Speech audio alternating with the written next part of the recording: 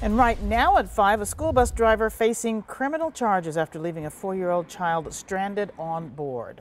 Milwaukee police say a school bus driver ended her shift yesterday, never realizing a kid was still asleep in the back seat. Now that driver could be criminally charged. New at 5, Julia Fellow tells us how that terrified child was finally rescued. An MPS spokeswoman tells me the student should have gotten off the bus right here on the south side to go to her 4K class. Instead, she woke up about an hour later, alone on the bus, miles away. The child woke up in her cold bus right here at 23rd and West Scott. It's where the bus driver lives. Neighbor Guillermo Benitez recalls seeing that child pounding on the bus window.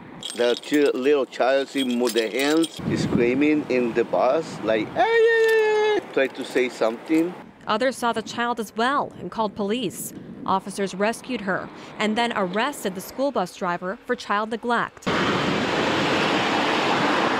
We went to the company the driver works for, called Specialized Care Transport. We wanted to learn more about their protocols to ensure something like this does not happen.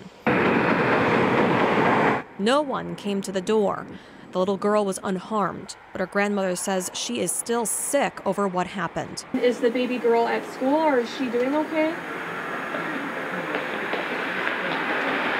I also called the bus service that's involved in this case. A worker who answered told me that they have no comment and hung up.